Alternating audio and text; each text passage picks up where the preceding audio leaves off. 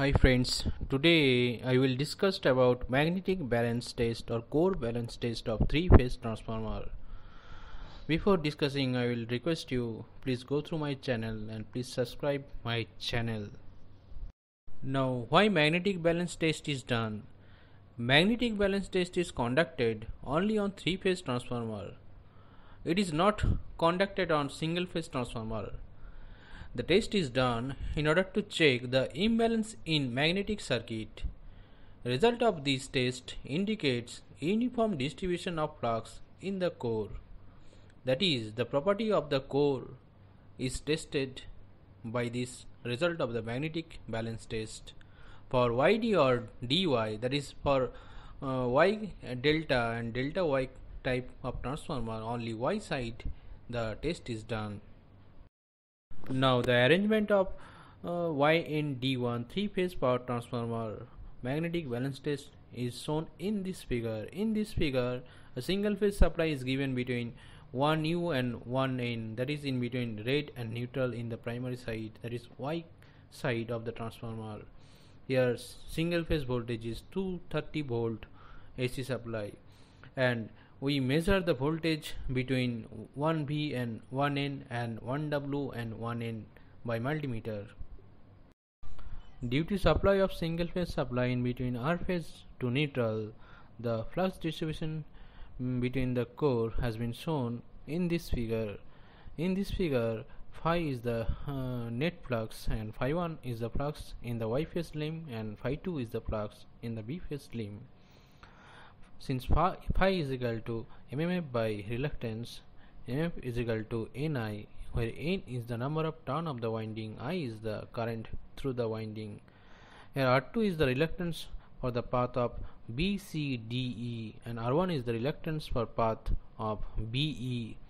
Since R2 is greater than 2.5 to 3 times of R1, therefore phi 1 will be 70 to 75% of the net flux and phi 2 will be 25 to 30% of the net flux. Therefore, induced voltage in Y phase limb will be 70 to 75% of the supply voltage.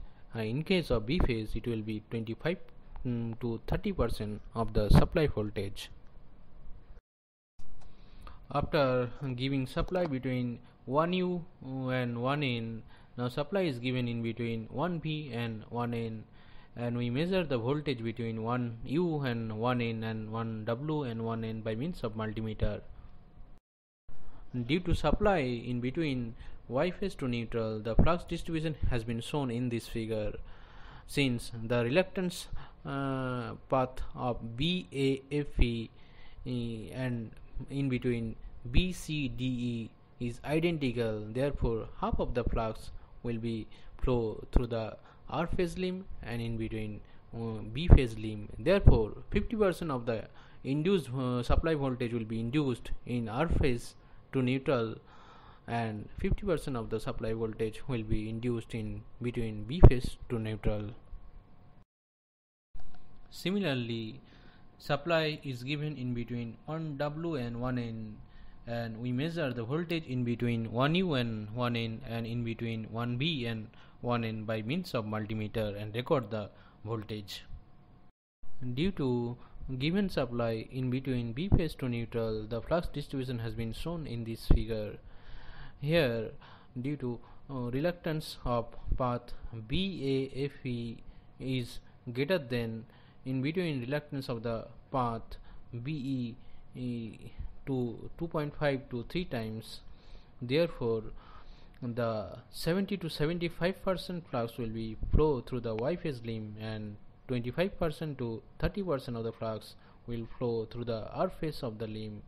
Therefore 25 to 30% of the supply voltage will be induced in R phase to neutral and 70 to 75% of supply voltage will be induced in between Y phase and neutral winding. The test result for magnetic balance test of 132 by 33 kV 50 MVA YND1 transformer in Y side of the transformer has been shown in this table. When supply is given in between R phase and neutral in the Y side. Here supply voltage is 233.4 volt.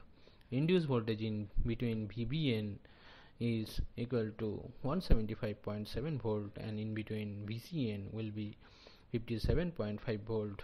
When the supply is given in between VBN, that is in between Y phase and neutral in the Y side of the transformer, where supply voltage is 233.4 volt and induced voltage in between VN and VCN are 118.3 and 115 volt respectively. When the supply is given in between VCN, that is in between V phase to neutral, the supply voltage is 233.5 volt. The induced voltage in between VAN and VBN are 57.1 and 176.2 volt respectively.